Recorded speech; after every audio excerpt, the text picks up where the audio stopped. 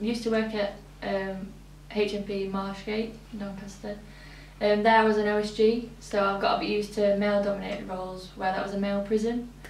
But I've never really worked in an environment where my colleagues were all male. I've always had females there as well.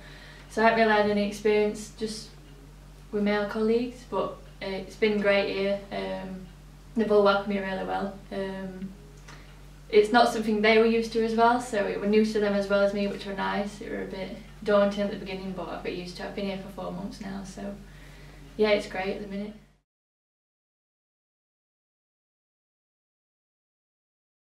When I first came, there were no female changing rooms or facilities for females because there's always been males here.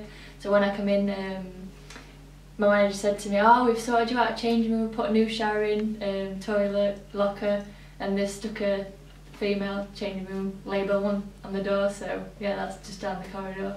So yeah, that was great.